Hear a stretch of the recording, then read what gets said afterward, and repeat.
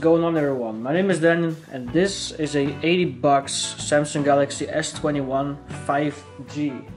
Yes, you heard it right. It's 80 bucks. But what did I buy for 80 bucks? What is the condition of this device? We're going to take a look at that in a minute. Now, as you can see, this is a S21 in the color Phantom Violet. It is a golden bezel with a purple back, and it is, as you can see, in pretty good condition on the back. Now I'm gonna turn it around. There are no cracks on this display, as you can see.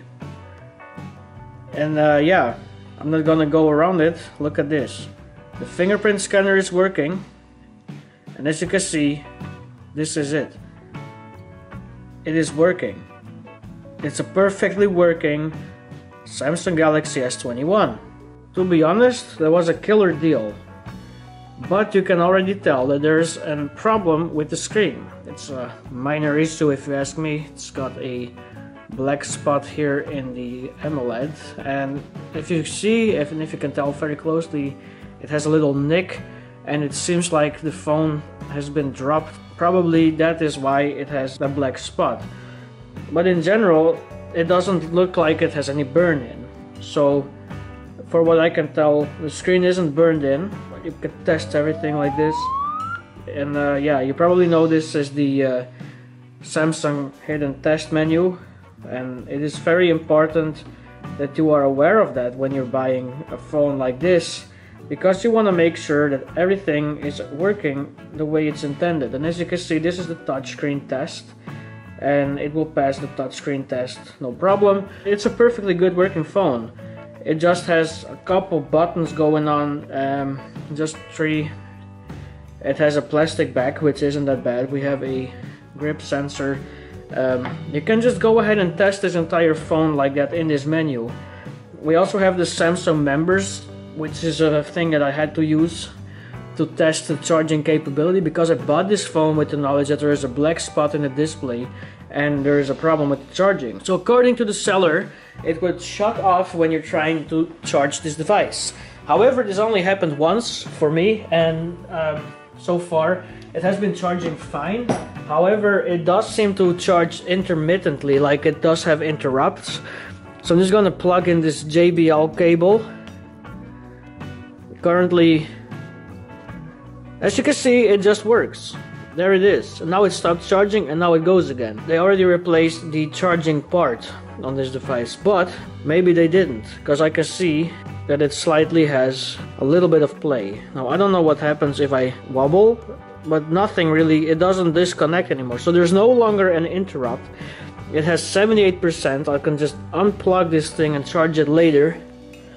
But basically, I have a perfectly good working phone for only 80 bucks, and it's one of Samsung's actual flagship models. The S21 is, of course, the cheapest version, but it has a 120 Hz display. It has full app support still. It's a great phone. It has good audio.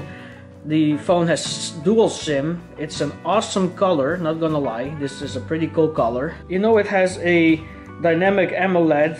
However, it's only a 1080p screen, so yeah, it doesn't really look bad. AMOLED always looks pretty good. So you've got Android 13, it just has enough support. We have 8 gigs of RAM, we have a good camera. We actually have 3 cameras. Well, I used to make videos on phones before, now I don't. But just to be fair, it has a lot of good features. It has a fingerprint scanner, it has face recognition, it has all app support, it's 128 gigs, unfortunately no expandable memory. Well, my main phone doesn't have it either, but yeah, I'm used to it having on Samsung, but it's in decent condition. It has some scratches on the display, but of course that will happen. The back, it's not mint, but it's not like, I say this is a fair condition, honestly. As long as there are no cracks. It does have some major scratches, but that stuff is going to happen anyway. It's gonna happen. You can't really stop that unless you're using a screen protector. Not everyone uses that. But yeah, in general, I think for 80 bucks, this is a really good buy.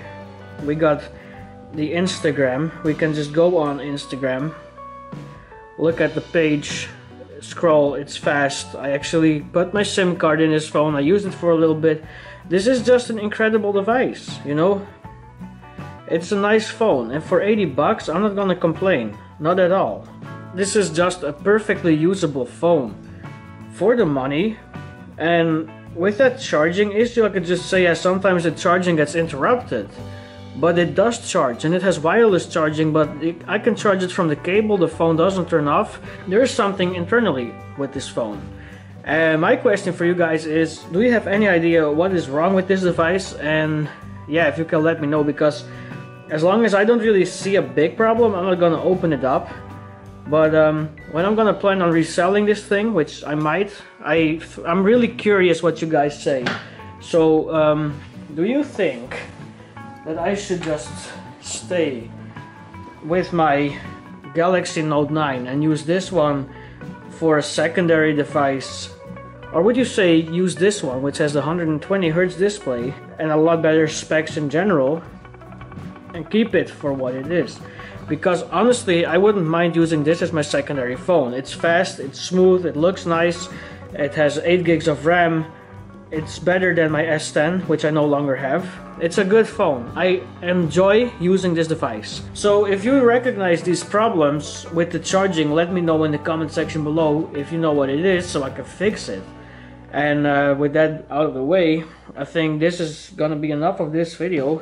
It does everything really nice. It's smooth, it's quick, it's a fast device. It looks good, and honestly I might regret selling it, but yeah, it's what would you guys do? And what do you think of the deal? If you would you have paid 80 bucks for a S21 in this condition, or would you just leave it for what it is and be like, ah?